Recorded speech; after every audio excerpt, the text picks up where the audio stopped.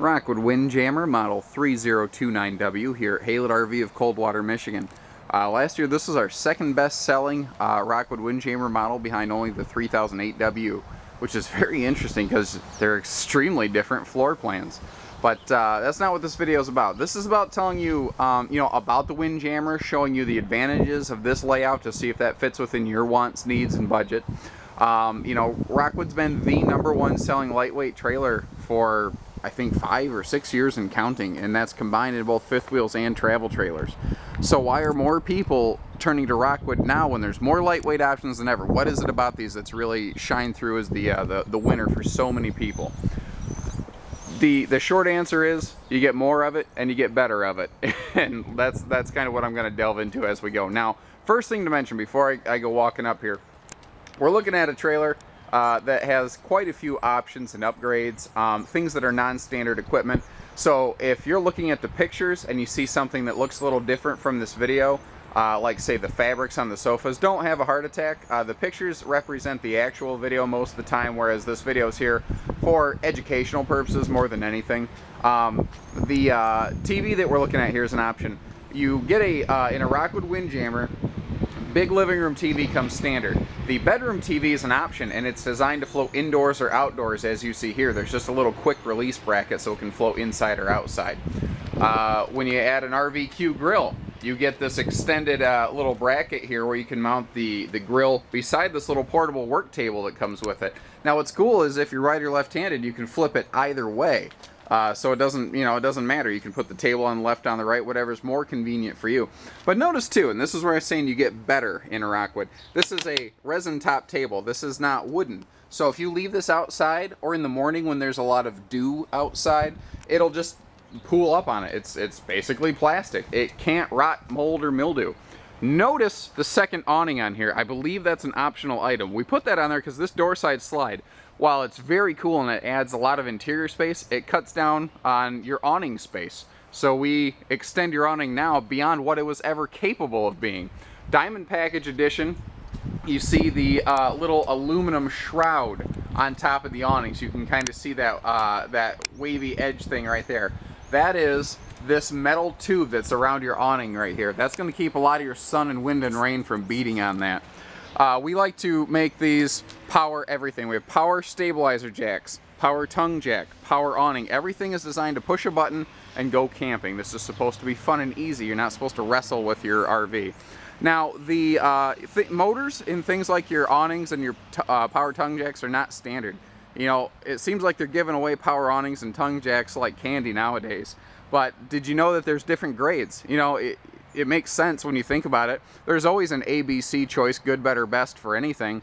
Rockwood, like always, they like to use the best. They use higher grade motors than most of their any system I can think of, so that they work easier, they last longer, they move faster.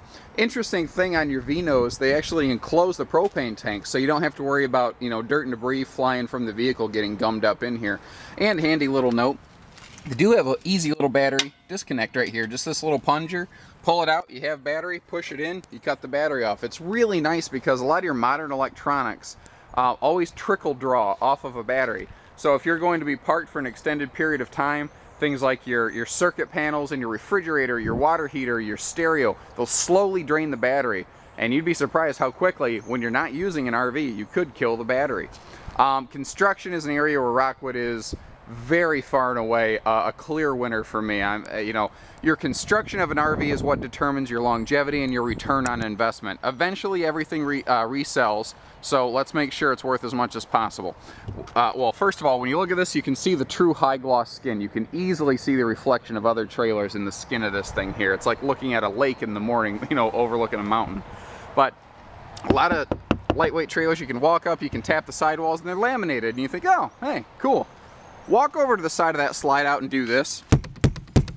you're going to find most lightweight trailers, the whole wall buckles when you punch it. Same thing with the front walls, the rear walls, the roof. Most lightweight trailers do not feature a lot of lamination. They feature enough to make you have the impression that it's very laminated, but there are differences. You do get what you pay for always.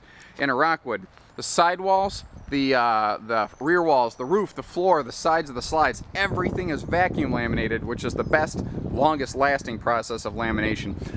One more quick thing I wanted to show you, and oh, right here, I kind of forgot for a second.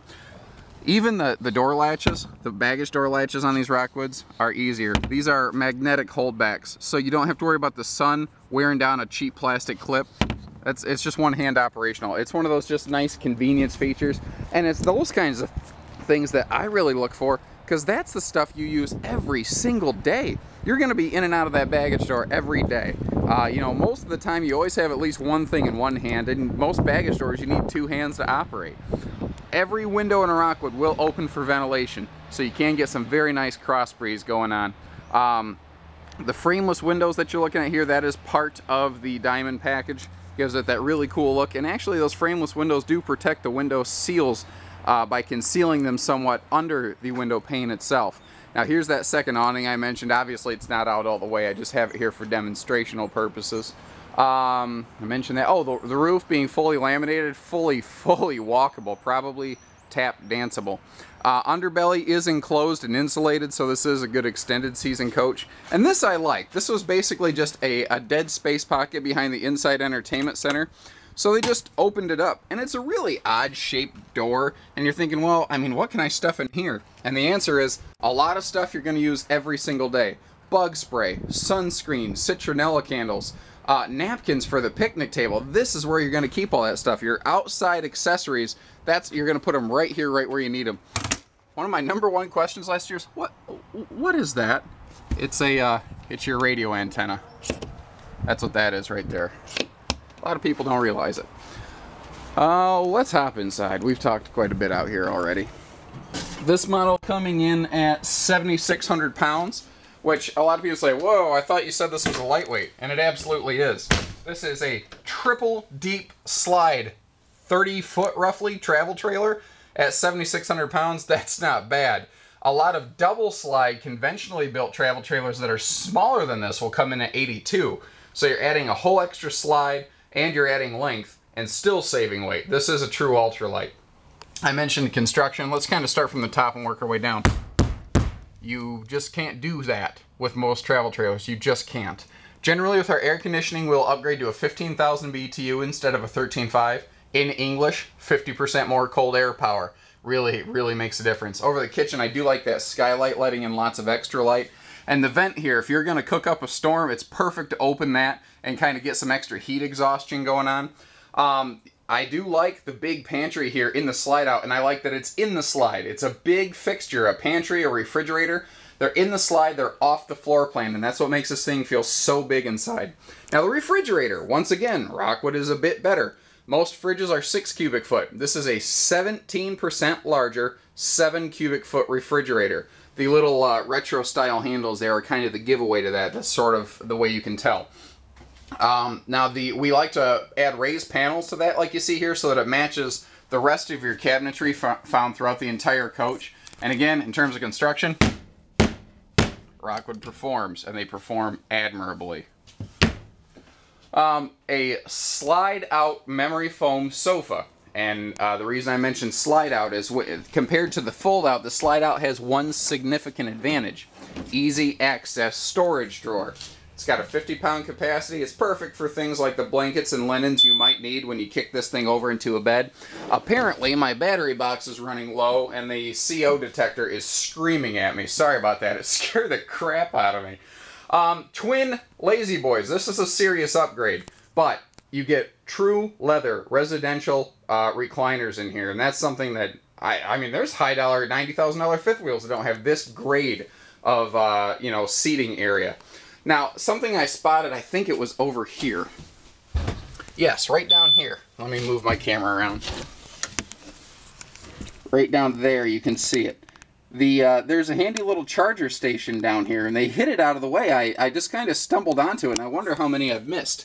And that's there for things like your cell phones and whatnot, and that will help give you an easy spot to keep everything charged. You're surrounded by windows in this floor plan is what I like, especially when you upgrade the dinette to the atrium style. You see you have triple windows here, and it's letting in so much light it's fighting with my camera. I am sorry about that CO detector. Holy cow. What was I going to mention back here? Oh, this has a radius interior and exterior roof. You see how this gets taller as we go over? That is adding about an extra 3 inches of headroom, especially important when you're in like the shower. LED lighting standard all the way through the interior, even in like baggage doors and whatnot. Again, twin super slides. So you have 2 opposing living room slides. And until very recently in the RV world, you never got something like that unless you were in a big high dollar fifth wheel. Now this I love. It is extremely hard to find a place to put a trash can in most RVs, and Rockwood doesn't just give you a spot, they give you the trash can. The solid surface true Corian countertop upgrades, that's part of the diamond package. Entertainment center over here looks like we've added a fireplace, which is fancy way of saying electric space heater with a that's been dressed up nicely, but they do a wonderful job of taking the chill out of the air in here, without burning up all your propane. Big, what is that, 40-inch Toshiba? Holy cow, that's a lot bigger than last year. Jeez, oh Pete's. I like that that's mounted on an angle too. Notice wherever you are in the living room, you feel like the thing is following you, like a spooky movie where the statue's eyes follow the hero wherever he goes, They also leave you a big giant shelf down here and a lot of hookups so that things like your satellite brains or extra entertainment things, you have a place to put those. Stereo does everything. AM, FM, CD, DVD. It's Bluetooth enabled for wireless phone music streaming. Also has HD inputs. I mean, it does everything.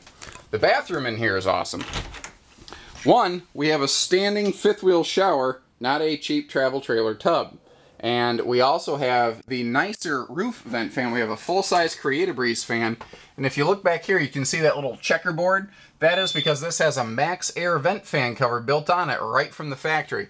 I really don't know of a lot of other lightweights that are doing that. Very few trailers, period, do that. And you have a huge linen cabinet in here. You actually have a place to store your beach towels and whatnot. Most bathrooms simply don't offer that. Up here in the bedroom, let me see if I can shed some light on the subject. Hey, there we go. So we have a queen bed in the slide. It looks like there is room. If you wanted to swap this out for a king, I think you could. Now, this is also a true queen, and it's a Serta. It's not a cheap camper mattress. It's a decent brand name. When I say true queen, I mean it's 80 inches long. So it's a full length queen. Now, this is awesome. They give you a handy little handle right here so you can easily lift up the bed to see what's underneath. This storage back here is accessible from outside as well. You can see that baggage door right there.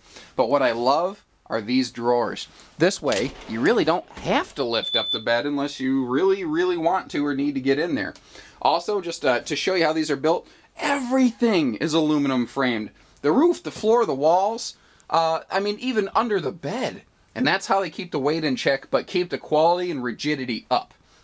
Notice too, anywhere they have to screw into the aluminum, they stuff it with wood, so that screw really has something to bite into. It's a big deal.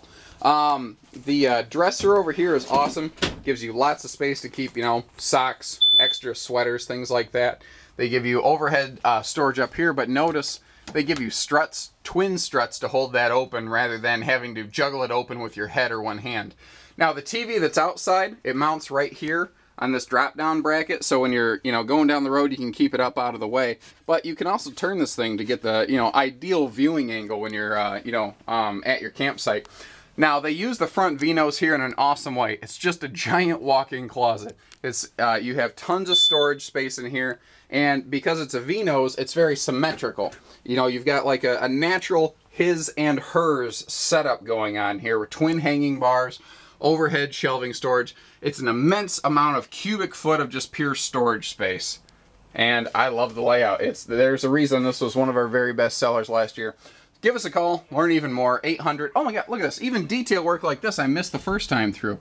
A magnetic door holdback so that this door doesn't flop around if you're on a funny campsite or someone's jumping all over the place. It's unbelievable detail work like that makes me really appreciate these. 800-256-5196, Haylett RV of Coldwater, Michigan. Thank you, everybody. Take care. Stay safe. Happy camping.